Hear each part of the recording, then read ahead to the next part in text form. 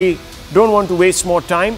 The Congress-led Karnataka government has approved a proposal to withdraw a CBI investigation into the disproportionate assets case against Deputy Chief Minister dkshivakumar. Yes, the Karnataka government. So CBI was investigating the Deputy Chief Minister. The inquiry or the case was referred by the BJP government to the CBI. The CBI gets into the mix. Now when the government has changed, the Congress comes in and says the CBI was wrong. It should not have got the permission, and therefore let's stop the CBI, halt the CBI from prosecuting Mr. Shivakumar.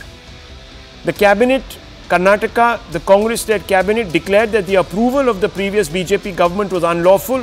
Karnataka Minister Prashanth Kharge held a press conference earlier today and claimed that the protocol to hand over the case to the CBI was not followed, adding that the case should have been handled by the state police or the Lokayukta.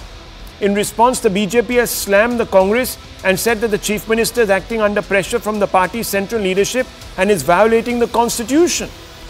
The case has been given to the CBI by the BJP government in Karnataka in 2019 and the matter is sub judice, but this is the case from the Congress camp. It says, viewers, that certain procedures of taking permissions from requisite authorities like the Speaker were not taken, and the case was handed over. They've said that there are several other cases in the state of BJP legislators or BJP leaders who are being tried for graft, but they have not been given to the CBI. Why has only dkshivakumar been singled out? The BJP said this is a conflict of interest. How can the Congress give a clean chit to its own Congress? Let's open this up, viewers. The truth, as always, needs to be debated. And I want to begin first by asking Tehseen Poonawalla, what do you make of this? This is rather strange. You accuse the Bharatiya Janata Party, you accuse the Prime Minister of being in cahoots with Mr. Adani.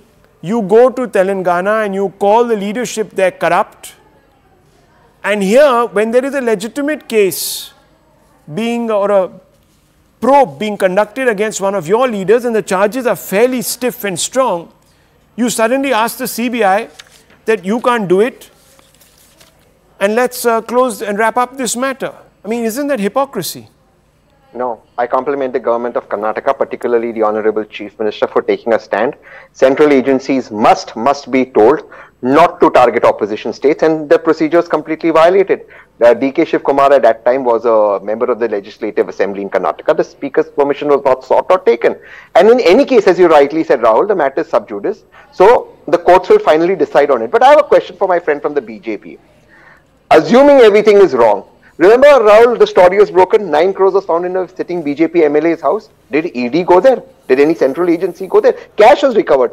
On mobile phone, Narendra Tomar's son is talking about hundreds of crores and account numbers are given. It's not even a deep fake video. It's his son. Has ED gone there?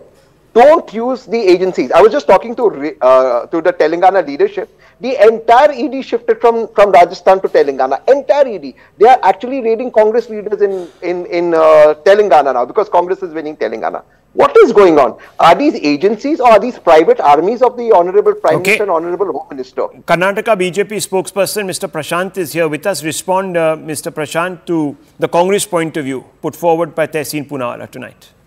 Rahul, firstly, Congress has to understand that neither CBI nor ED are working with the BJP. You have to go back in history and look at when Supreme Court called CBI a cage parrot. Congress was in power, the first family was in power, they were controlling it. Only after BJP has come to power that they are conducting probes independently. And now take this case of dkshivakumar, who was caught with cash of 6 or 8 crores in his Delhi flat during IT searches in 2017 and 18.